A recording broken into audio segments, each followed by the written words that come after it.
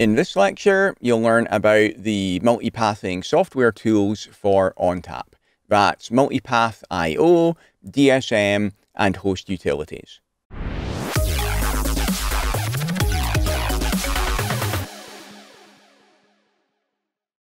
MultiPath IO, that's MPIO solutions, use multiple physical paths between the SAN storage system and the host initiators. If a path fails, the MPIO system switches I/O between the initiator and the target to other paths so that hosts can still access their data. So looking at the example topology here, we have got a host initiator, which is the client, and we have got a 4-node ONTAP system. And following best practice, we don't want to have any single points of failure. So we've got our Fabric A switch and our Fabric B switch. And each of the nodes is connected to both of the switches. So you can see here, there are 8 available paths. 2 to node 1, 2 to node 2, 2 to node 3, and 2 to node 4. For each node, it's got 2 paths, 1 through each of the fabrics. Now, if you have multiple paths, which you should do for redundancy, between the storage system and a host, you must have some type of MPIO software on the clients so that the client sees all of the paths as connecting to a single virtual disk, that's the LUN. Without MPIO software, the client treats each path as a separate disk, which can corrupt the data on the virtual disk. So going back to that previous example, there was 8 paths, and you configure a LUN for that client, it can end up seeing 8 LUNs rather than just the one actual LUN. So you need to have MPIO software installed on there so that this is going to work correctly. On a Windows system, there's 2 main components to any MPIO solution. That's a device-specific module, which is the DSM, and also the Windows MPIO components. The MPIO software presents a single disk to the operating system for all paths. So that one LUN really does look like one LUN. And the DSM software manages the path failover if required.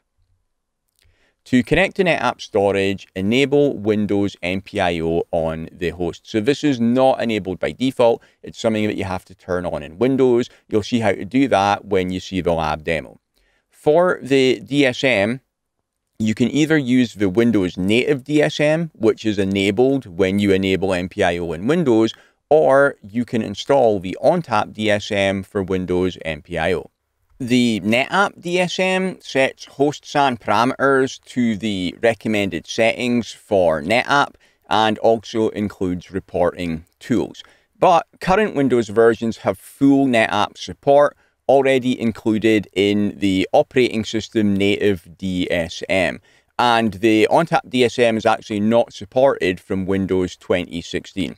So if you're using Windows 2016 or newer, you don't need to install the ONTAP DSM. If you're using older than Windows 2016, then it is recommended to use the ONTAP DSM.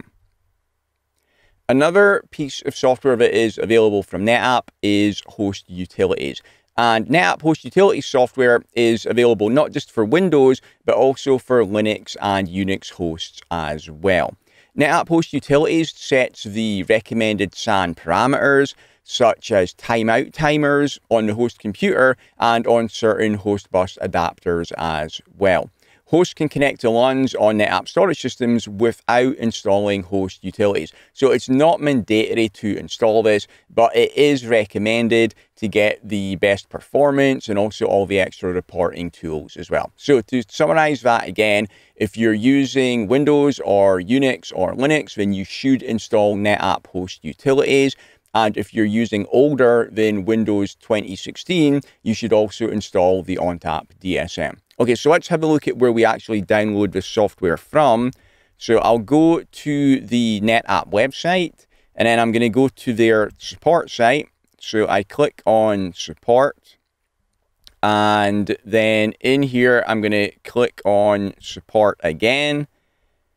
And that takes me to the support dashboard. This is because I've already logged in. Normally, if you haven't already entered your username and password, you'll be prompted for them here. That's your username and password for the NetApp website. So I've got into the NetApp support site, and then I'm going to go to Downloads and then Software. And then when I land on the page here, I'll scroll down a bit, and you can see there is Host Utilities, SAN. And if I click on the platform drop down, that is available for Windows and Linux, various flavors of Unix, and also VMware ESX. And for the DSM, that's a little bit further down. That is listed as MultiPath IO here. And if I look at the platform for that, you're going to see that is just available for Windows, if I can select the right one. So there you go, MultiPath IO, only available for Windows.